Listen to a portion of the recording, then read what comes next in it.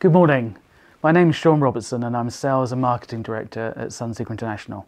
And I'd like to take you through this morning the latest in our new yacht deliveries, the 88 yacht. So she'll be ready at the end of 2020 and we'll be looking at a launch at Dusseldorf Show in January 2021. So what's different about the 88? So where we want to first start is this exterior profile detailing, the features that you see when you first look at the outside. And one of the key changes we're making over the existing range, the 86 yacht for example, is keeping the hull glazing as you see here, but then as we come up to the bulwark is actually incorporating glazed areas through this top section. Now you may remember on the older range we had the drop down balconies on the sides, which were very, I think, a feature, but probably not that used by clients ultimately in the field. So by incorporating this glass, what it then allows is from the internal spaces with the full height glazing at any time of day and without dropping any bulwarks, that visibility of looking from the inside to the outside and ultimately to the water. So a real change, and it gives the whole detail a dramatically different look. We're also seeing that if we come to the upper superstructure, that keeping it in the darker colours, so the coach roof, the hard top, really lowers the profile, even coming up to the radar mast and the antennas themselves in a dark colour can really change the overall look. And you'll probably notice here is that although the hard top is normally an option on any of the range in the Sunseeker yachts, we've really looked at it as part of the integral design. You know, we will never build an 88 as we haven't an 86 without the hardtop. So make it much more integral, flowing with the lines of the current superstructure, which I hope you can see here. It really fits together with the overall design and silhouette of the yacht. Other changes you'll see is a more super yacht look to the railing. So around the aft end of that flybridge will be a glazed railing rather than just the stainless steel poles. And then small features. You know, if you look through all the new releases, right the way through from the Evo to the Manhattans and now through to the yacht range, making more of small accents, nameplates, air intakes, using contrasting colours or even carbon fibre and stainless to really make them stand out. Another bigger demand we're starting to see is going back almost to where we were in the earlier 2000s of coloured hulls. So where I think the glazing for the last few years has given that feature in a white hull, we're seeing more and more demand for gelled colours and also painted hulls and even superstructures. And again, that's something I hope you can see on the presentation, gives the 88 a dramatic, differently look if you go ahead with one of these colour changes. So let's come all the way down to where you would first of all see the boat from the quayside, and that's this stern area. So bathing platform, as throughout the Sunseeker range, is fully hydraulic and can carry your main tender up to a 4.5 metre jet rib or equivalent on the bathing platform. But forward of that now, in this aft moulding, traditionally we'd have the crew cabin access, which you still do on the starboard side, but then in the centre we've created this water sports storage locker. So whether your passion is diving, paddle boarding, sea bobs, whatever it may be, by opening this centre door you have a great storage location and seat, overhead shower and lighting to make best use of that equipment right down at water level. Incorporated into that door, what we've also done is when it's in the down position, so the closed position, that a chaise longue will pivot out of that door and give you a great at water level relaxation area. Alternatively, open the door, bring it up to 90 degrees and again fold out the chaise longue and you have a great seating arrangement that actually adds to the aft cockpit. So really extending the use of that aft cockpit space. Now, to make use of that, the aft railings will fold to port and starboard, so you've got a seamless flow through the aft cockpit to this additional seating space. So a real change. It's called the Extend system, and it's something that we're incorporating in a lot of the new yacht range that's being launched. So the aft cockpit itself is a completely flat deck with loose furniture. So whether you want a very casual seating arrangement, a more formal dining table, we can accommodate that very easily. And then going forward, you have this completely flush floor with a drainage grating here into the saloon. So there's no transition of going over a threshold, completely flush. So you walk straight into a great seating area. Plenty of seating here for 6 to 8 people. And then the TV, the AV system all mounted on the starboard side. And trying to keep that super yacht feel is there's then this almost counter level barrier, you know, between the lounge seating and the dining. So it flows because it's only at counter level, so you see all the way through, but it does give a separation. Changes of flooring, maybe going from carpet to wood flooring here, gives it a completely different feel and look, but seamlessly joined together. And if it's going to be formal dining, we've made sure that we've added in the cabinetry, the storage, so for crockery, glassware, silverware, is all at hand on this aft-facing transition bulkhead and then on the forward starboard side here. So everything falls to hand to adequately serve the dining area. Starboard side, we have the option of a fully sliding patio door.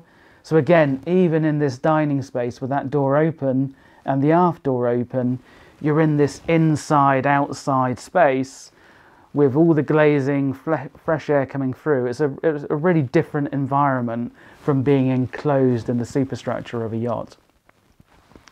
Forward, we have a dayhead on the starboard side. We have the access stairs, which are cleverly hidden, so you will never see this staircase coming in through the saloon and dining area. And then you have 2 sliding doors. One on the starboard side is your main access through to helm, into the galley space, and then more on this port side, we'd think it more as a crew serving door.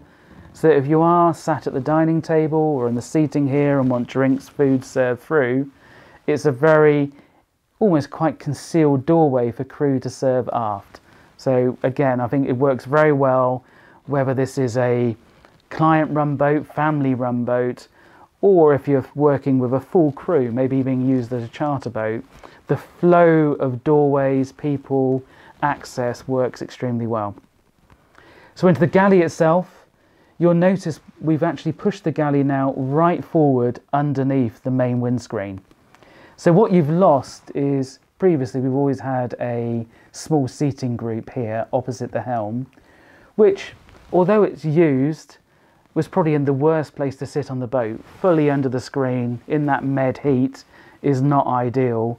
And it was really sort of joined to the galley, which doesn't really work that well.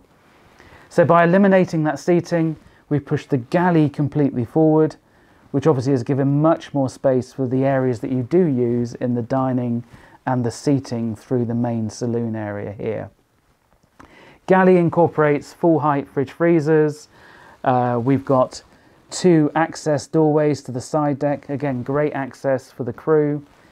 It does incorporate this central peninsula cum bar area. So again, for clients maybe in the morning, a great place to sit and have a coffee, read the paper. And with these doors open, you're not isolated from the rest of the boat. It becomes very open. In fact, with the doors open here, from the aft cockpit, you're seeing all the way through to the forward windscreen. So more flexible in how it's used, depending on how the boat's run with crew or guests, and it's very flexible in its arrangement to make it work for a multitude of uses. The console itself, as with all the new yachts being introduced, totally redesigned, ergonomically improved so everything falls to hand, and a lot more of the minor controls being incorporated into larger screens.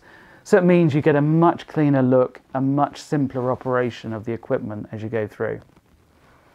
So if we come back to the main staircase, leads down to the lower deck, and the biggest change you'll see over the boat that this is carrying on from, the 86 yacht, is that we've moved the master cabin from the midships layout to a more aft layout. Why we've done this is it improves the flow for the guests on that lower deck level. It means that the master cabin is probably in the widest point of the yacht. It has the head incorporated as a sound barrier to all the machinery and engine room, and it allows a single access through also from this lobby, from the bottom of this staircase, to the two twin cabins, which again are a great size and actually allow the berths to slide together to make a double if required on each cabin.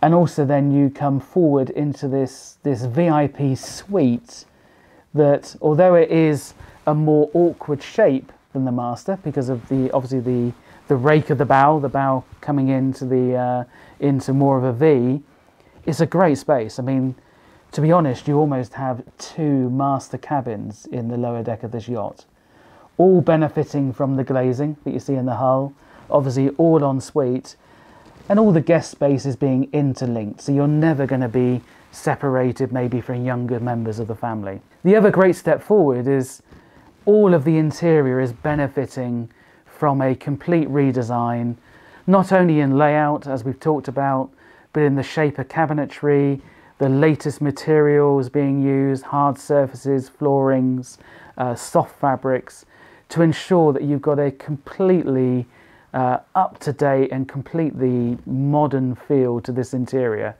The outgoing yacht, the 86, we've got to remember, started its life back in 2014. So the world has jumped ahead in both design and materials, and the 88 really takes advantage of that in its look and feel and flexibility of design. If we come back to the aft area, we shouldn't forget that obviously on this lower deck as well, you've got the crew cabin, which again carries on where the 86 left off, with two separate crew cabins with twin bunks, up and down bunks in each, a great separate head and shower section for them, their own mini galley and crew space, you know, for seating and relaxing, the stacked washer dryer, and also the access straight through into the engine room. So if we talk technically, she's running with either the V10 or V12 MTUs. That will give her a 26 to 28 knot top end speed and a very, very flexible cruise, efficient cruise, anywhere from 11 to 20 knots. Fuel capacity is 11,000 litres, and with the typical Sunseeker hard chine deep V hull, that's been slightly flattened in terms of V and dead rise as we go aft to give more weight carrying capacity. It means that if we do slow down to that 11 knot speed, it will give her well over 1,000 knot range, 1,000 mile range. So finally, we shouldn't forget the other external spaces. So we've talked about the stern, the flexibility of the extend system and seating here. The bow has what is now a typical Sunseeker layout with the fixed sunbed forward, and then a great relaxed seating table area here, and that can have a combination of parasol or pram hood style sun protection, depending on how you want to use that space. And of course we shouldn't forget the flybridge, a huge space, somewhere in the region of 10 meters long, obviously virtually the 6 meter beam, particularly in the aft section here. The standard layout gives you fixed sunbathing, great bar stroke serving space with optional stools, a more formal seating area with folding table, and then probably one of the nicest areas to be on the boat when it's running. Opposite to the helm here, you have a great U-shaped seating, and the favourite place for me to sit is just in front of that, protected by the screen, a lovely flat, sort of almost chaise longue area, which gives you protection from the wind but great visibility of where you're going. So that was it. That's a very brief walk through the new 88 Yacht. If you've got any queries, please contact us, your local dealer, direct here at Sunseeker, and we hope to welcome you to pool and welcome you to the Sunseeker family very soon. Thank you.